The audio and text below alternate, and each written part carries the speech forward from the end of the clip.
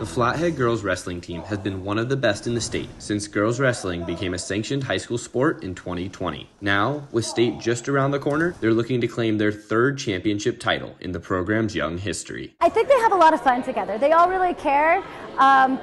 But that fun piece, the want to be here, the want to be around your teammate, the want to work hard. One captain, who is only in her second year of wrestling, after playing everything from flag football to volleyball, knows that with the effort wrestling requires, it separates itself from the crowd. How difficult the practices can be, we're all in it together, so it's I may be dying during practice, but so is everyone else, so it's probably just the team that's my favorite part. Fellow senior and captain Brady Ball has been wrestling since the 3rd grade, and the sport has played an integral role in shaping her life. I liked being that person that stuck out in a room that's oh my gosh, she's a girl and she wrestles. She does the most uncommon thing that's so cool.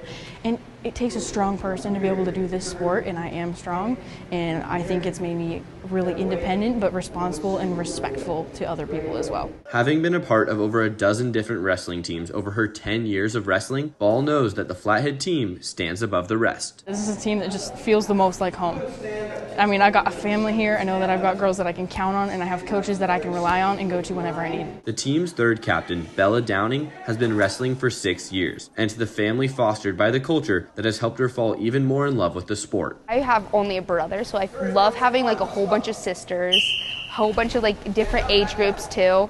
And just having different kinds of people on the team and just being friends with everybody. There's not just a stereotype wrestlers are mean.